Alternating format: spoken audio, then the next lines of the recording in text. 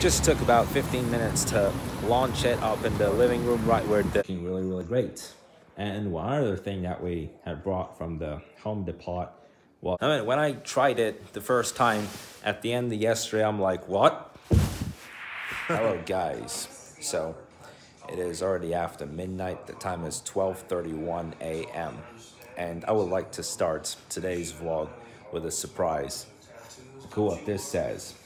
Yeah, by the way, we have bought it from the Home Depot earlier. It says, first I drink my coffee, then I do the things. That's what matches the daily routine pretty much. We don't have any sort of plans to frame it due to its material. It's strong enough. Like this had only come in paper. This is why we had framed this one. But yeah, what a slogan. And now it is the next morning. The time is 10:10 a.m. How funny. It's 10:10. Look at this. By the way, that is one other thing that I did get myself yesterday after having a look through all the polo stuff and making holiday jokes. So it doesn't really start out the way that was actually expected. But with the poster that you have seen right at the start, it just took about 15 minutes to launch it up in the living room right where the TV is. And I mean, it's funny. It's actually really, really funny. It's like saying eat, sleep, jog and run, and eat a sandwich and repeat.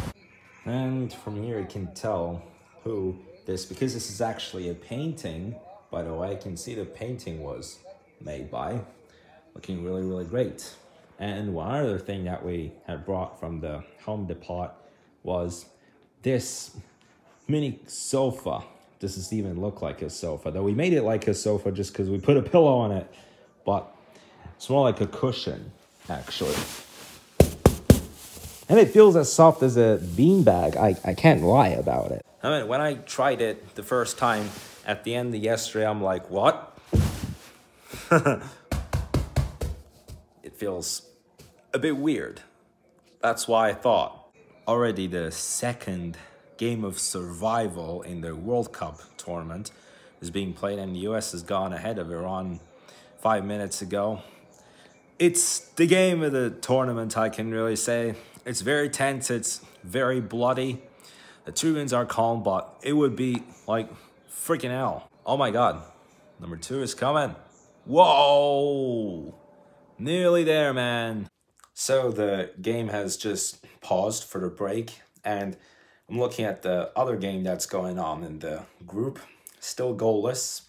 And so relying on that, the US is still ahead on the most intense game of this tournament.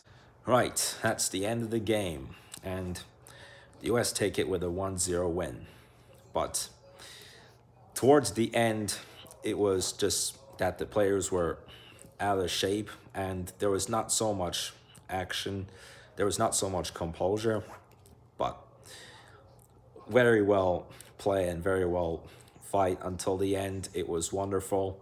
And post-match, at least there's no bits of tension, although everyone was saying that this was going to be the bloodiest game of the tournament, US versus Iran. To be fair, the referees were not really good either. Yeah, don't forget that I do have 2 nationalities, Turkey and the US, and it's obviously a nice feeling to see at least one of them play in the World Tournament and see how it goes in the next round, because the puzzle has been solved. Well, it was a very sentimental ending to this game, though. Like, the players didn't show too much reaction.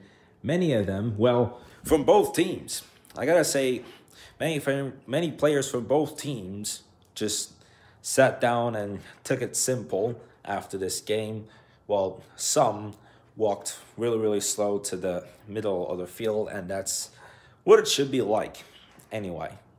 Although the relations between these two countries has been really, really explicit over time in history. So guys, I am going to make this another very, very short vlog, as tomorrow we'll head to Westminster and we'll do a bit more of this kinds of shopping, shall I say.